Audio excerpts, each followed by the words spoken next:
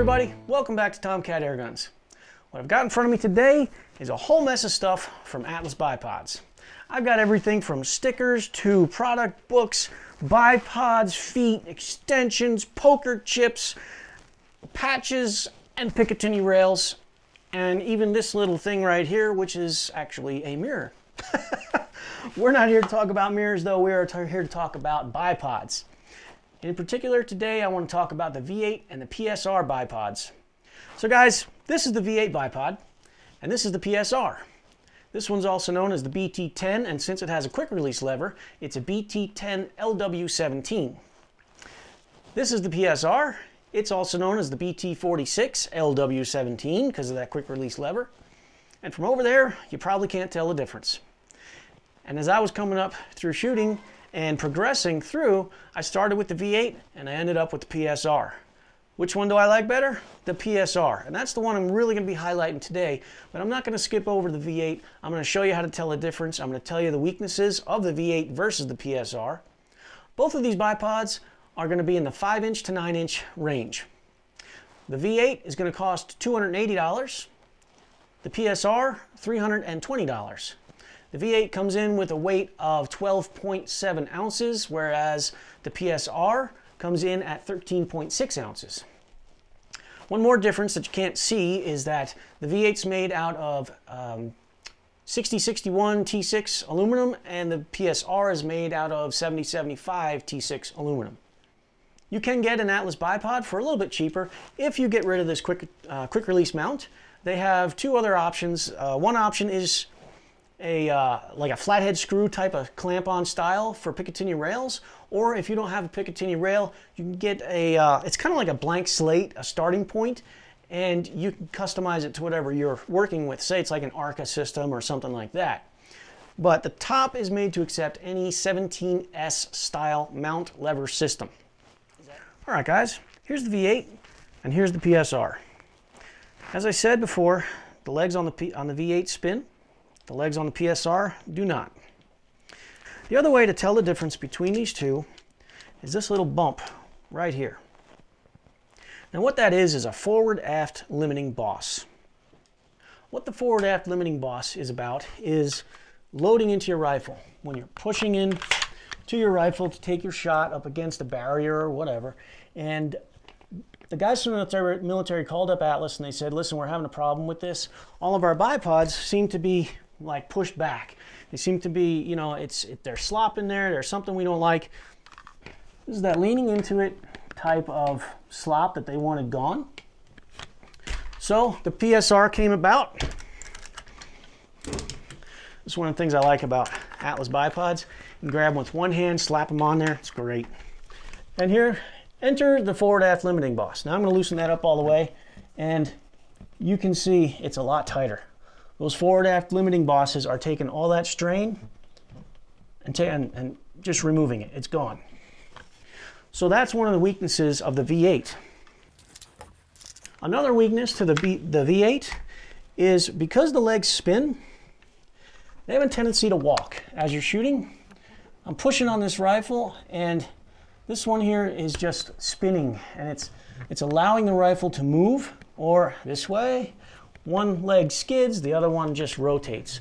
And that kind of sucks, to be honest with you. So those are the weaknesses of the V8 versus the PSR. There is a way to fix this foot walking and twisting issue, and that's to get yourself a set of spiked feet and install your spiked feet on there. Spiked feet cost 50 bucks. You can get spikes, skis, cleats, or spiked cleats, and they're all $50 each. Additionally, you can get leg extensions. Now, leg extensions are also $50 a piece, and they accept all the feet, and they are even stackable. So you can put one in front of the, on top of the other, on top of the other, until you get the height that you want. But I'm going to show you another trick a little bit later on in the video that'll get you all the height you need. So stay tuned for that. So moving on, guys, I am going to focus on the PSR rather than the V8 because I think it is a better model. In fact, some shooters out there look at the V8 as being a Gen 1 and the PSR as being a Gen 2. Real quick before we get started on installation, I wanted to point out this 4-point thumb screw, and that again is the way to tell the difference between a Gen 1 and a Gen 2. A Gen 1 is going to have everything the same, except it's going to have a 5-point system instead of a 4-point. And this is a definite upgrade, guys. I've had both. This is the way to go. In order to attach it to your rifle, you've got the quick release lever here that has this little button lock on it. And when you reach the end here, it snaps in place and it won't come loose without depressing that button. Now you want to be careful when you attach this to your rifle that you don't put too much tension on there, because that button can be a little difficult to push and then move out. If you have too much tension on there, you could be kind of really struggling. The legs adjust by pushing this little button right here. You push that in, and you've got 90, 45 front and back, and then stowed front and back as well. It's nice. It snaps into place, and there is, as far as that connection goes, there's no slop in there at all. The legs will extend and retract. You pull down on the little top hat design. That's what I call it, the top hat. Give that a tug down and you can go to any of the predetermined positions.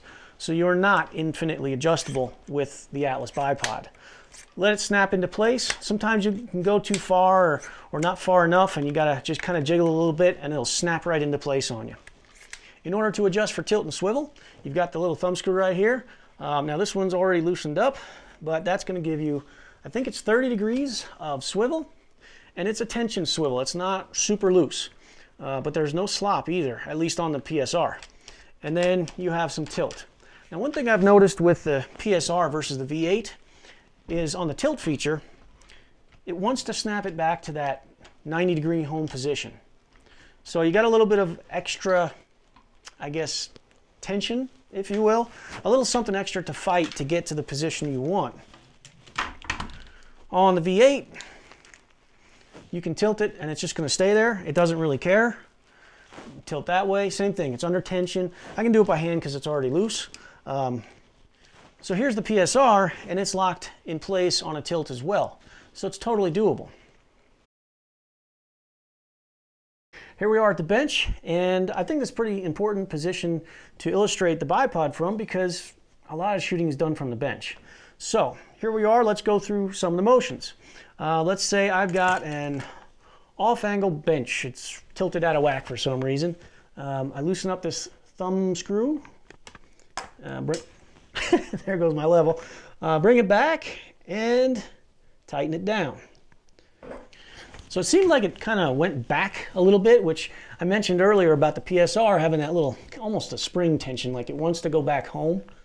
So we'll get that back into position, and yeah, it just wants to go back a little bit, but if I tighten down that thumb screw while I'm doing this, I can fight against it and I can find my level, and it'll stay there too.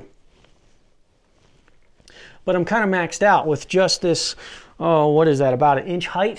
I'm kind of maxed out on my adjustment already. You know what, I'm kind of noticing something here. I'm tightening down this thumb screw quite a bit, and it's not that hard. There's definitely like a significant amount of resistance on tilt, but if you're looking for like a lockout tilt option, this isn't really going to do it for you. There is, like I said, there's a significant amount of tension there, but I would have expected a little bit more. So next up, let's take a look at the pan feature. Now, I'm going to tighten this down, and one of the things you want to watch for with panning with a system like this, where pan and tilt are controlled by this knob, goes through the whole system, is you want to see if that comes loose when you pan your rifle back and forth, if you fight against it and if you are to break through that pan feature. And oh, it's tight. Oh, it's tight. It's really tight to break that. But once you do, yep, I'm walking this screw loose. It's actually getting more and more loose as I go. Let me bring you guys in for a close look. So what you guys want to look for is this here thumb screw. I'll tighten it down. I mean, that's pretty tight. And now if I break through, and it's stiff, guys. I mean, it is really hard to break through this. But once I do, you can see it actually unscrewing itself until it becomes so loose that it's, you know, it's pretty much, it's really loosened up. Since these two are so closely related, pan is going to loosen up along, or tilt is going to loosen up along with pan. So guys, that's pretty surprising to me. I've been using Atlas bipods for years. They're one of my favorites, and I have never noticed that until I started making this video. So that should tell you something. If you use pan a lot and you're under tension, say you're up against a barricade or something like that, this might be an issue for you. But if you're like me and most of your shooting is done from bench rest, you're never going to notice that. So moving on, let's take a look at the leg extensions and movements. Push buttons right here, which I can get to like this and adjust for position pretty easily, not that bad. Same thing on this side, it's closer so it's even easier. Now if I want to adjust for leg position, you know, the close side is always going to be easy, but the far side is where you might run into a little bit of issue. Now there's a few different ways you can grab this and pull down on that top hat design. I'm using the webbing here on my thumb to get to it here, or you can, you know, use your knuckle of your thumb here and make your adjustments that way, or you can actually pinch it. If you're going from full retraction to full extension, you can actually just grab your top hat and slide it all the way down on both sides, and you're good to go. One of the things I really like about the Atlas bipods is the knurling on here. It is really grippy. It's going to grip your finger, your skin. It's going to really grip it and allow you to get that grab that you need to make these adjustments. You got gloves on, maybe slippery, icy, whatever. Same thing. This top hat design is going to allow you to grab that. It gives you a shelf to grab with a slippery or a wet glove. And it allows you to get the legs to extend how you need them to extend. All right, guys, here we are outside. First thing I want to mention is this rifle's safe. No bullets are anywhere in the area. I won't be shooting today. First test I want to do is called loading the rifle. It's when you've got something to push up against, and you're going to push into your gun to get a little bit better accuracy out of it. So I push in, and it's pretty solid. There's like a little bit of, I want to say spongy, but more of a rubbery type of take up. And I'm there. Let me bring you guys in for a closer look. So I've got my ledge here, come on the rifle, push in, and you can see the take up. You can see this little bit of flex going on in the system. And that's really, it's not slop. I mean, I come back here, I got a little bit of slop in the feet, that's about it. So it's a really solid platform, and it's just a little bit of take up. I'll tell you, it's kind of a comfortable rubbery type of feeling. It's the best way I can describe it. And it's a reliable push-in, you know. It's not a brick wall. It's not like, bang, I just ran into a brick wall. It's a little bit of take up, and it's actually pretty comfortable. I can also pan and tilt as I go. And I just got to watch, because every time I do it, I'm loosening up this bolt again here. So just something to be aware of as a weak point. As far as an extreme angle shot, such as this, no problems there. In fact, this knurling comes into play at this point because, you know, this stuff is so grippy. It'll grab whatever you're in, whatever you're onto, it's actually going to grab it, and it's going to assist you to stay very stable. Next up, let's take a look at the barricade shot. It's when you've got like a hole like this you're going to shoot through, or you've got a wall or something that you're going to come up on and use as a brace point. Put our rifle through, come in, find our target, pop, pop, pop, pop. It's solid. Boy, it transfers. However solid this is, it's going to get transferred right to your rifle. If the wall flexes like this one does a little bit, that's how much flex you have. This thing is solid for a barricade. What you'll notice is it's hitting right up here. You can see some little bit of leftover wood there. So it's resting right on this plate on the bipod when I come in for the barricade shot. And that's giving me all that stability because it's transferring it right to that Picatinny rail. All right, guys, here we are in the prone position. Go for an adjustment for tilt. And like I said, it's just got that weak point in the system where I can tilt no matter what. So no big deal. I go for leg extension. If I'm going for full extension, very easy. If I need to pick my point, it's a little more difficult. Yep, I almost want to come off trigger and do it with the other hand just to make it easier. So a little bit difficult. And finding that exact point, you can see here I've gone past it a few times. So a little bit of difficulty there, but not really that bad. As far as adjusting the legs for position, it's just going to be like on the bench. You just got to figure out how to get this one on the opposite side, and you're good to go. Now, as far as kneeling goes or sitting goes, this bipod as it is, it wasn't really made for it. It just doesn't have the length. However, let me take you back to the shop real quick and show you a little trick. So here's my other PSR, and I took the feet off. And now, you know, yeah, one option is I can stack extension after extension after extension till I get to where I need to be. But at 50 bucks for a pair, that's going to get really expensive really fast. Not only that, but there's going to be a little bit of slop in each one. So maybe not the best option. However, somebody along the line figured out this is a 1/2 inch diameter on the inside here. So if you get yourself a 1/2 inch wooden dowel like these are, stick them right in there, you've now got yourself the height that you need. Little note on that, dowels don't just come in pine or poplar, they also come in oak like this one is. You can get walnut, you can get all kinds of stuff. So if you get a hard wood, you're going to get a little more stiffer leg out of it. And it might just last you a little bit longer. Let's see how this works outside. So here we are with my sticks in place. I'm not going to go over performance because you're literally using dowels for to make this thing work and do what you want. But now I've got a kneeling shot, and if I didn't cut them too long, which I kind of did, so I'm pointed up, I can also have the option for a sitting shot. So I'm going to lob these off a little bit and bring them down, but let's say they were a little bit too short, I still have the option of extending the legs like this. Or if I cut them even shorter, or I want a quick attach type of system, whatever, I can use those leg extensions on here. Give me another 3 inches or so. I want to talk about using this bipod as a handle. It is solid, so if you come in to use this as a handle, it's going to work out really well for you. It's very solid. You come up against a post or something like that you want to use it on, then you're going to run into this problem with the pan letting go on you. And it's something you got to be aware of.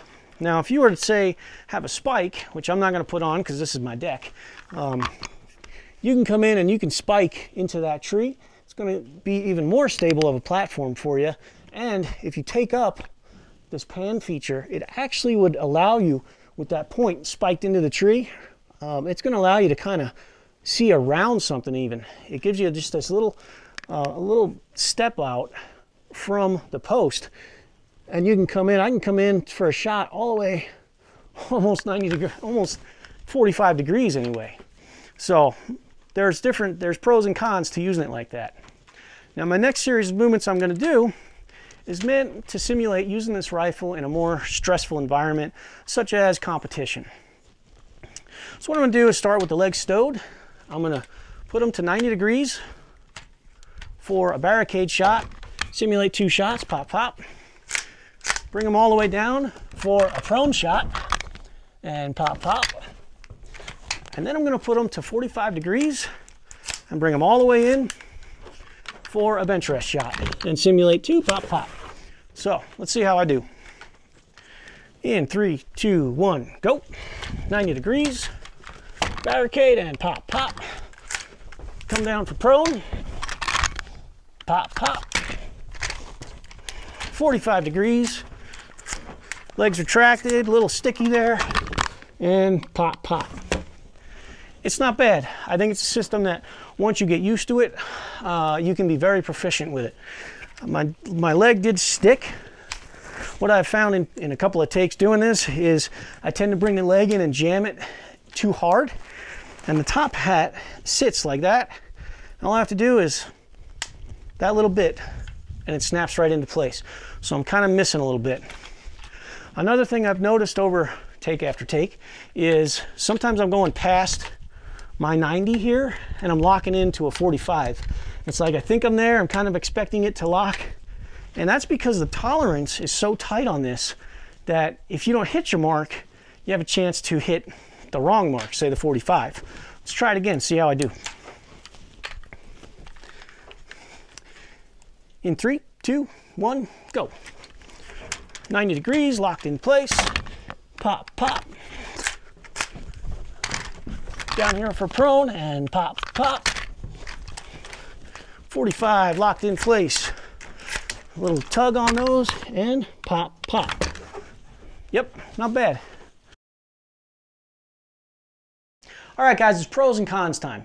Let me begin by saying, yes, I found a weakness in the Atlas bipod system, and that was that pan feature coming loose and the kind of the weakness of the tilt feature. However, understand this as well.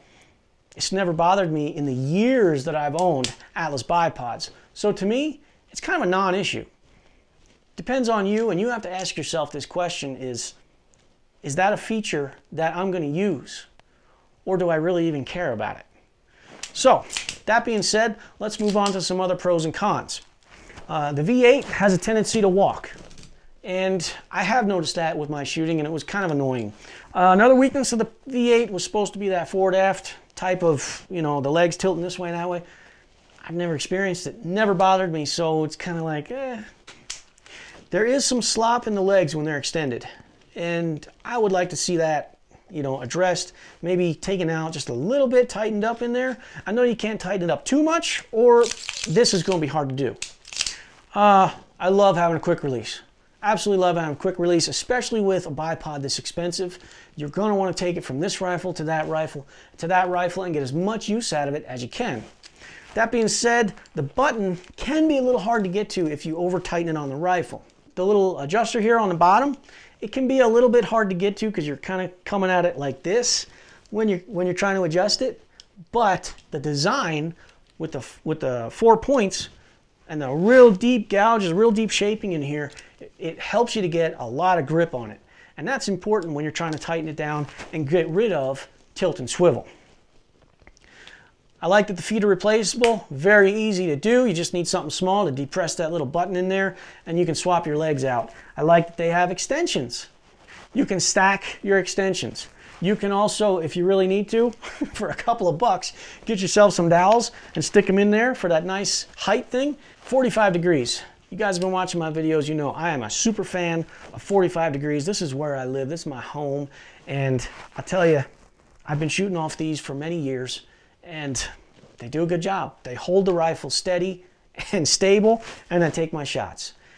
And if they didn't, then I wouldn't have been able to tell the difference between these two, the V8 and the PSR. And I did see just a slight accuracy difference with the PSR. What else on the pros and cons? Let's see. Oh, I mentioned about the knurling. I don't need to go into that. It's awesome. The top hat design really allows you to grab this and move it down. That's a good thing.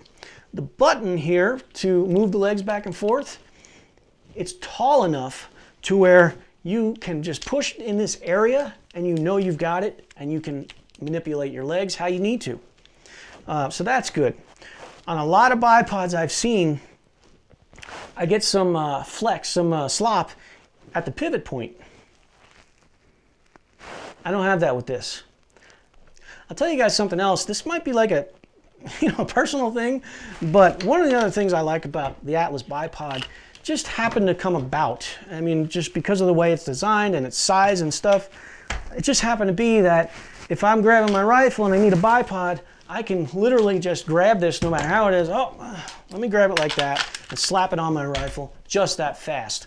Same thing for taking it off, and I gotta swap out rifles, bingo, and I'm good to go. And it's just that ability, how comfortable it is. It's almost ergonomic, where you kind of grab it like this and just send it home, and you're off to the races. It's a very fast install. Like I said, might be a small, silly little thing, but I like it. One more thing to mention, guys, is that the V8 and the PSR are available with a little bit longer legs, if that's something that you're looking for. So check them out. Well, guys, that's all I've got for you today. I hope you enjoyed this review on the Atlas V8 and PSR bipods. As a quick reminder, I'm on Airgun 101 now, so you can go over there and check out my other videos, as well as videos from other top-notch shooters. Something you may not know is that all my videos premiere on Airgun 101 first. One of the reasons that is because of the way YouTube has demonetized so much that's related to anything shooting. That being said, there is a way to donate to my channel, paypal.me/Tomcat Airguns. If you want to send me a donation, I really would appreciate it, and it would really go a long way to helping me maintain and keep this channel going. As always, guys, happy shooting, and thanks for watching.